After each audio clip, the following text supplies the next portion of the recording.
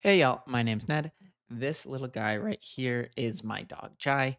And if you've ever tried to learn anything about data modeling in Microsoft Power BI, you've probably heard that you should be building a star schema. Anywhere you go, it's all you'll read.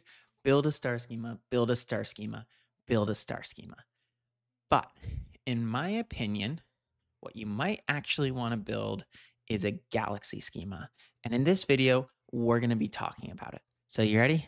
Well, let's go. So, first things first, I am not going to sit here and argue that if your data can fit into a star schema, that's not what you should do. If you can make a star schema work, that's absolutely what you should do. However, and it's a big however, the reality of most businesses is that your data is going to be a little bit more complex than what you can reliably fit into a single star schema. You're going to be asked to combine data from multiple systems, multiple processes, actuals versus budget. And the reality is that the majority of that data can't be squished down into a singular star schema for a singular tabular model. And a Power BI report can't connect to multiple tabular models, they only connect to one. So, in order to demonstrate this, I've gone ahead and I've opened up Microsoft Power BI so we can talk about what a Galaxy schema actually is. And I've generated some fake data. So, I'm going to go get data, and then I'm going to go to text and CSV, right? And then I'm going to go down to wherever I generated this data, which should be in this file somewhere. I'm going to go into here and I'm going to import all this data. So here we go, open. And we'll just kind of keep on importing this data over and over. Be right back. And just like that, through the power of editing, I am back. And I've added all of the data that's related to our marketing system data. And as you can see, we have a singular fact table, a date table, a product table, and a campaign table. And this is pretty much a perfect star schema for Microsoft Power BI to consume. There is just one problem.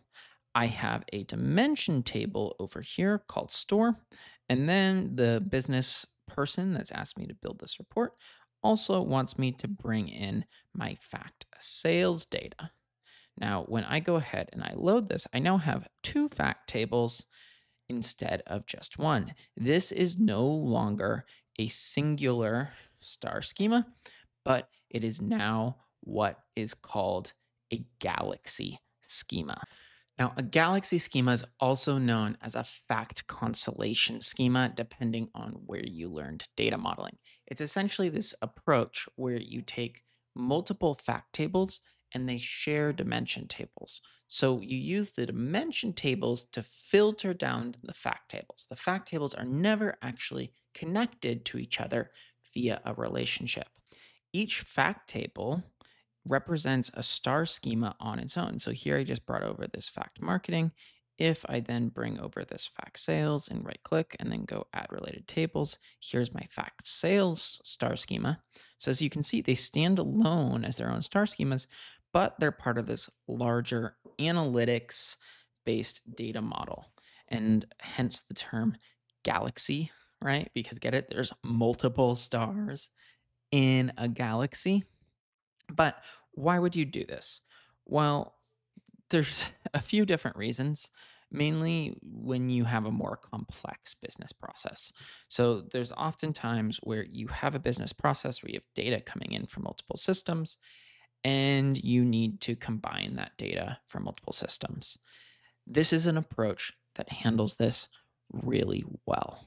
Now, I want to know, have you tried this in any of your own Microsoft Power BI reports? Are you a schema for life kind of person?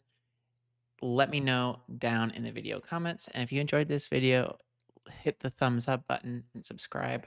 We are almost to 2,900 subscribers, just 50 more to go. So I really appreciate you joining me for this journey.